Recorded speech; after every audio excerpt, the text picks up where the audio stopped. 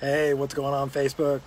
Hope you're doing well. Happy Tuesday. Coach Mark here, creator of the Lean Body Breakthrough for busy moms and dads looking to lose weight without long workouts and impossible diets. But listen, we're not here to talk about diets or workouts. I want to talk to you about something that has been a bit enlightening for me. It's something I thought would be a lot harder, and I don't know if you can feel me. And I know depending on where your kids are at in school, maybe a lot harder. I'd love to jump on here and talk with some of you and get some feedback, hear what you have to say about this whole homeschooling, virtual school, whatever you want to call it, teleschooling, Zoom schooling.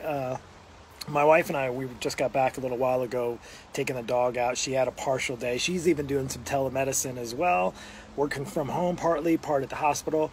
But anyway, I wanted to share with you just kind of my thoughts, because I'm kind of digging this home virtual schooling thing.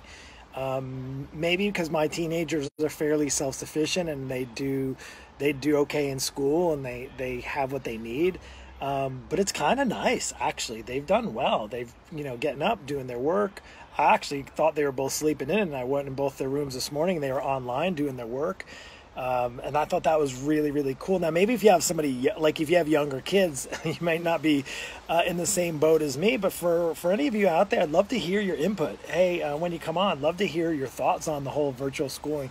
Because I have a feeling the reality is that schools are going to get themselves equipped, not just for maybe containment, mode type of thing where they have to stay at home, but just in general, right? I know even colleges are going to virtual learning and schooling, and I know there's lots of parents who are already equipped because they're already doing homeschooling for their kids. So I love as you come on here, when you come on, I'd love to get your thoughts on it, how it's going. If it's hard, share kind of some insight. So just to tell you where I'm at, I have a junior in high school and I have a freshman in high school, and they both do fairly well in school.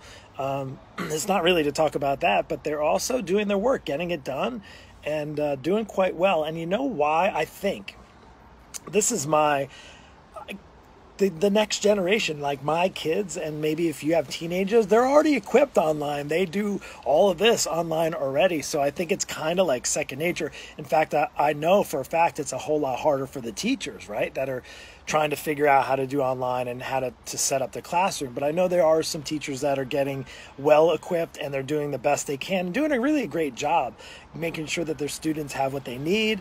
I think it's be a lot harder for the younger students, and even more so for the parents out there who have younger kids. I can't imagine having elementary school, even maybe middle school. But I think even in middle school, they are kind of, if they have phones or access to internet, and shoot, I know even the generation behind that, the young ones, you parents are getting those kids on iPads and phones at such a young age now. And it's not to knock it, but I'm just saying they're already starting to get equipped for it. So I think to some extent, it's actually a good thing. Whereas maybe a lot of people are, like struggling, or maybe, it's causing a lot of stress. And I said the biggest thing for me is that they're in my home office, because I use my whole home outside, inside, and I go out to do something outside. My son's sitting on the picnic table outside where I do work out of, or, in the morning, if they're not up earlier, I'm in the office right next to my son's room. So aside from that, it's going awesome. I actually am really enjoying it. And I know for a fact, as having a junior, he potentially can actually even graduate now. I think he has enough credits to graduate. So I don't know if there's any other parents that are like, hey, if they could do the school at home, why not? I mean, yes, there's other things and stuff. I would say is I do feel for some of the seniors out there, and I mentioned this the other day, senior in high school. I have somebody that's on my team, my own online coaching business, that's on my team, that's a senior in college, and he's not going to go back. In fact, he's not going to technically graduate. He'll technically graduate in May, but they're going to have graduation not until December. So that's really kind of a bummer. And I know seniors, you got to miss out on prom and some other things, but you're making do. I saw some really cool things, virtual proms and stuff like that. I thought was pretty awesome. But as far as the schooling thing goes, tell me what you got. Hey, so, if you're on here, you're sharing. What's up, Pat? Thanks for coming on. Nate, how's it going, buddy? Karen, and if you have any thoughts, I'd love to hear them, what you think. As far as, or maybe if you're a teacher, how's it going as being a teacher? I know it's, maybe if you're not used to it, it's definitely like pushing. What I love to do, it's allowing our minds to grow, to expand, teachers to expand. How do I reach the kids now? As much as it may be an inconvenience, there may be a convenience. You might be able to get your lesson across without having to spend X amount of time in a classroom. I think that's pretty awesome, in my opinion. And I just think that's just the way, not to say that we have to go with what the world's doing, but the reality is technology is moving a lot of things. Thankfully for technology like this. Hey, Terry, what's going on? Matt only had 4 classes anyway. Yeah, I mean, he's a senior, right? Getting it done. I'm sure he probably doesn't mind not going to school. And, well, it doesn't mean that I want to replace everything with online. But I'll tell you what, I'm very grateful that they're able to not have to redo the second half, or maybe take out, say we get back to things in April or May. And can you imagine if they had to go to school in the summer? That would really suck. That would be really hard. Hey, Deborah, surely appreciate you. Beth, thanks for coming on. Really appreciate you. Hope you had a great day. We're talking about this whole like virtual school, online teaching, training stuff. And I've actually enjoyed it. It's actually been rather smooth.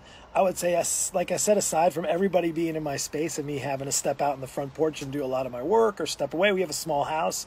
If you have a big house, that might be fine, or a basement where you live. We don't have basements here in Florida. We have like Florida rooms, and we have, sunrooms and things like that. Maybe a pool area you can go and do your work on. But I've actually kind of enjoyed it. It's kind of been nice to have the kids around, and regardless of it being a little bit of an inconvenience, being around in my space, they are doing really, really well. And like I said, I think the teenagers that are now going through this, teens, they're already equipped. They know how to get online. They're like, boom, boom, boom, boom. In fact, they're probably showing some of the adults that maybe aren't used to doing work online how to do that, showing them how to do Zoom meetings and FaceTimes and lives and all that kind of stuff. It's in my nature because I have to do it for my business. But I know there's a lot of people that are learning from their children. I think that's pretty awesome. We can learn a lot from the kids that we give the technology to, and then they run with it. And now we're asking for their help. It's kind of like my parents. I have a mom who doesn't do any texting, doesn't do email, doesn't do any FaceTime, any of that phone call. It's Mark, we're going to talk. This is when we're going to talk. It's going to be a phone call. That's my mom. My dad, he doesn't even want to talk. He wants to text message. It's like, I don't think he keeps his phone on. In fact, I have to text him. And then when he turns on his phone, then he texts me back. I think they have it on now. But they don't do any until actually just the last week or two. They were doing online shopping. My dad was like, no, nobody's going to get my credit cards online. And now he actually did a home delivery for groceries. And I'm sure there's some of you parents, some of you guys in your 40s, and you have parents, and maybe they're learning how to adapt, learning how to do this, kind of getting the home deliveries, maybe their prescription medications and stuff that are getting delivered, or their groceries are getting delivered to them. Some of the other things might be delivered, even food like dinners and things like that, which I think is pretty cool. It's kind of exciting. So anyway, that's my thoughts on it. Anybody else? Oh, yeah. Sorry. Here, let me see. I'm so sad for our seniors. Yeah, I do feel for the seniors not getting to have that senior experience. But here's the cool thing. They're never going to forget their senior year because of this. It could be something that they can look back and like, wow, you know what? I went through that and I didn't get that. But again, I don't think back to my senior, like now it's a long, long time ago. And I would say it really was not, it was all of the school. It wasn't really like my senior year, even though I think a lot of times as parents were like, oh, that's like the cool year. They get to transition. After that, nobody cares. After senior year, everybody moves on and does their own thing. Learning to adapt is one of many lessons we will all take away from this unique time in history. Absolutely. And I think you're right, Debbie, is we learn to adapt. We go through things in our lives. If you've lived, 20, 30, 40, 50 plus years, there's, I'm sure, at least a handful, at least on one hand, if not two, a number of times where you've had to pivot. You face something, and maybe it was like, something, maybe not to this extent, but something similar, right? We've had lots of moments in history that have changed the world. In fact, I never had a cell phone I was one of the last people in New York to get a cell phone, and it took 9/11 for me to actually drop and get a cell phone, to actually say, hey, now I'm okay with somebody knowing where I'm at. But before, I was fighting it because I was saying, I don't want somebody to know where I'm at all the time. Now, look, I'm doing it my business. My entire business is run through a phone, which is kind of crazy. So anyway, yeah, learning to adapt is so true. Nani, hey, appreciate you coming on. Kevin, appreciate. We're basically just talking about, and yeah, this is just a simple conversation. Just want to connect with you. Erica, appreciate you. About this the whole homeschooling thing. Andrew, appreciate you, brother. Gigi, appreciate you. I know some of you guys got younger kids, and it may not be effective as far as the kids remembering this. You know, for me, teenagers, they're going to remember this. But I would say if you got younger ones, man, I feel for you. I don't know, like, how you're doing it or how the school, how even teachers are doing it. Maybe if they're really young and it's not, you know, more just some of the basic learning things that you're able to do. But I would say, I'll tell you what a great way for parents to learn how to adapt and shift to if anything like this comes up, or if, you know, something changes the way our education system is delivered, because it is time probably for a change, I would say, for a lot. And it may just force that upon us now. So I think that was pretty cool. Hey, Mike, what's going on? Yeah, he's got some teenagers, all you guys that are jumping on. I'm just basically sharing, and I'm going to get off here. I'm not going to stay on too long, although I love you very much and I appreciate you watching. I've really actually been okay. I thought it'd be really kind of crazy, but even in the last 2 weeks, we're in our third week now of online. The first week really was like a second week of spring break, so they technically didn't have any work. For us, this is where my kids are at school, public school system, and then last week and then this week, but they're getting their work done. It's pretty great. They're actually doing their stuff. They do it, and I think they actually enjoy it too. They are saying, man, we're just able to get it all done in one shot. I think Mason was trying to get everything done even for the rest of the year as soon as he can and get that all done.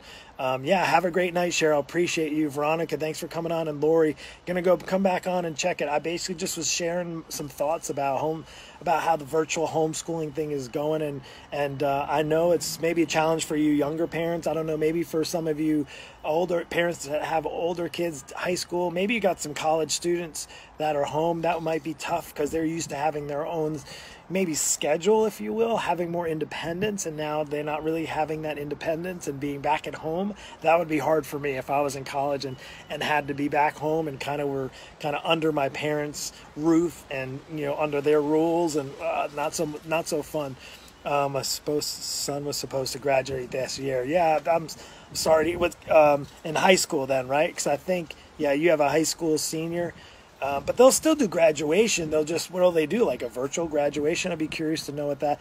I actually, in student ministry, with senior boys, and we haven't met. We usually meet in a once a week, and we haven't been able to. We've been doing like the virtual thing, like everybody else. But I know some of them, you know, same thing. The senior year, they're not able to do the graduations. Yeah, senior. So sorry to hear that. But again, it's just a stepping stone. It's just a point in the life. You know, when you think back of all the things they've already graduated from, whether it be first grade, kindergarten, elementary school, middle school, high school, they're all just stepping stones. And even though this memory, it's going to be etched in stone, well, he'll remember it forever, even if it wasn't like a lot of other people's. But that's what makes it unique. I think that could be exciting. Hey, you know, we didn't even have graduation. I remember once in high school, we had the state in New York State, we had a state exam. It's called the Regents exam. And I remember, I'll never forget, we were going on a Saturday or Friday. I think it was on a Saturday they had the exam, and you went to take the exam, and I'll never forget that they shut down shop. Like, we had, I think it was a math exam, and the word got out that somebody stole the exam. Not from where I live, but somebody stole the same exam that everybody gets across the state of New York. And it got broken into and stolen, so they shut it down and we couldn't take the test. This was back in like 89, 90. That's when I graduated in 90. But it was kind of crazy, and you know what? I'll never forget that. It was like, oh, I remember that exam, they had to shut it down. I think it was math. I can't remember because I'm old now, but I can't remember what it was. But I was like, well, that was like sucky at the time that I went through. And I know it's nominal compared to what we're going through now, but it was something that I remember and will remember for forever, pretty much. So anyway, that's all I have. If you're just jumping on now, go back. Again, I just talked briefly about about this whole virtual school thing and adapting and figuring it out and learning and evolving and pivoting. And if you're doing that, congratulations, parents. If you're having a hard time and struggling, what I would say is maybe reach out to some of those parents that are crushing and have been crushing homeschooling for a while. You can maybe get the ins and outs, how they connect, how they do things. They're probably a high value right now. I know I have a few friends. In fact, we saw one the other day. And touched base with them, and the homeschooling is like, hey, business as usual for them. They've been homeschooled. They have 3 boys. They've been homeschooling for a long time, and it's just like it's second nature. They're already ready. So anyway, tomorrow morning, 8 a.m. If you haven't seen it, you can go back and look at this morning's. 8 a.m. I do the Daily Dose. It's called the Daily Dose. I started it Monday. Today's Tuesday. We did the second one tomorrow at 8 a.m.